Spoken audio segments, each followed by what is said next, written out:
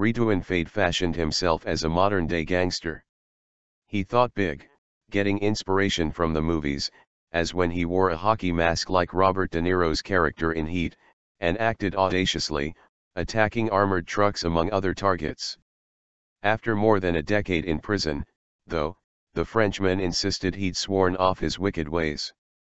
This promise didn't last for long, according to French authorities.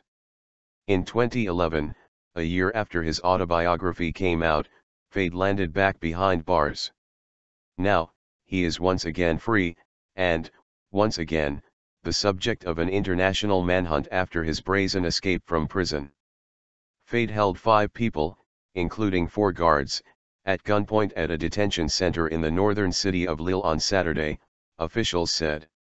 He then burst his way to freedom, detonating explosives to destroy 5 doors, Penitentiary Union spokesman Etienne Dobromits told CNN affiliate BFM TV. Where he is now is anyone's guess. French Justice Minister Christiane Taubira told reporters on Saturday that a European arrest warrant covering 26 countries has been issued, and that Interpol is working to track him down as well. One person not surprised by Faid's breakout is his lawyer, Jean-Louis Pelletier. In a few days, Pelletier had planned to meet his client in preparation of an upcoming trial tied to a May 2010 attack in Villers-sur-Marne, east of Paris, that left a 26-year-old policewoman dead.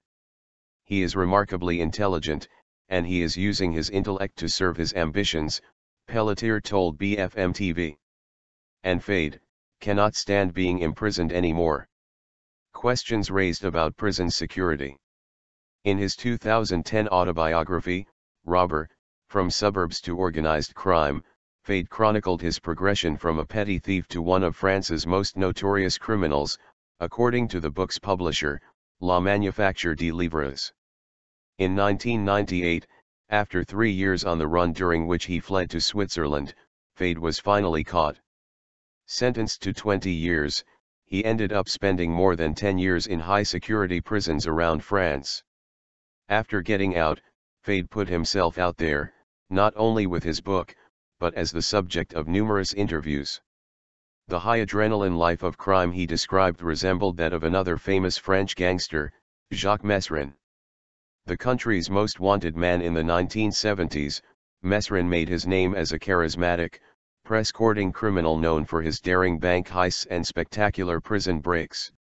Mesrin's story ended in 1979, when he was gunned down by police on the streets of Paris.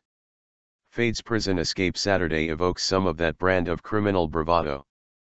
But it also raises a number of questions. How did an inmate get guns and explosives? How did he manage to use those to force his way out? And, after all that, why is he still at large? The 4 guards who Faid allegedly held hostage are safe and sound, said Lille prosecutor Frédéric Fevre. Still, officials from the Prison Guards Union pressed Taubira to provide better safety measures inside prisons, including more thorough searches of those who enter, BFM TV reported.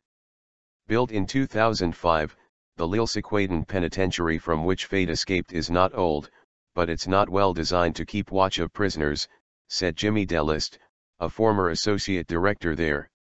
The construction makes it particularly difficult to manage detainees, who are particularly difficult to watch, Delist told BFM TV.